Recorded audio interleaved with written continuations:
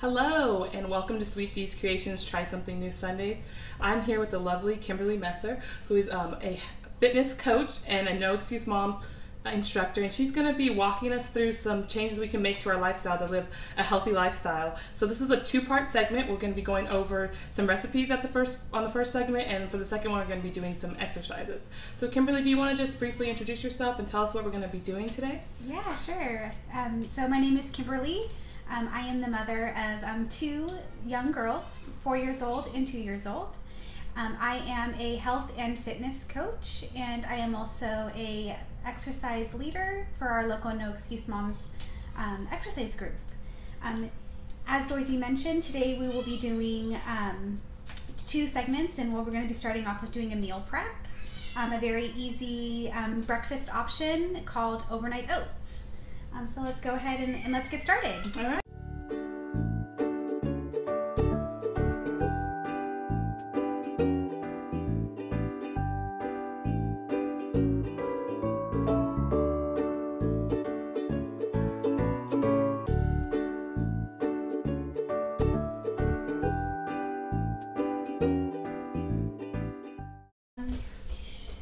That's pretty much it for the overnight apple oats.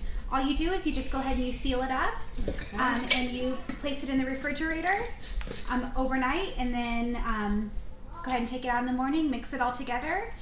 You can eat this cold, or like Dorothy likes it, you can also warm it up. All right, sounds good. So here's our apple pie overnight oats. All right, now we're going to make a peanut butter and banana overnight oats.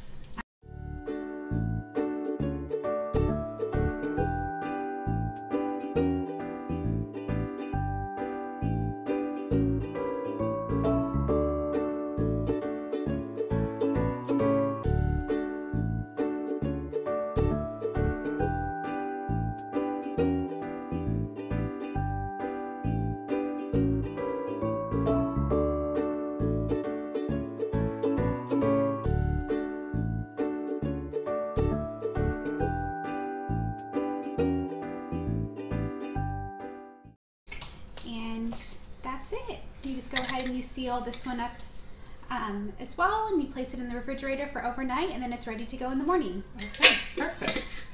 Thank you. Yum. All right, so thank you so much. So we learned how to make two different overnight oats. We have apple pie overnight oats and peanut butter banana overnight oats. So very excited to try these. Thank you so much, Kimberly. Yes. So that wraps up our first part. Please make sure to tune in to join us for our second segment, where Kimberly's going to be showing us some workout that we can do at home.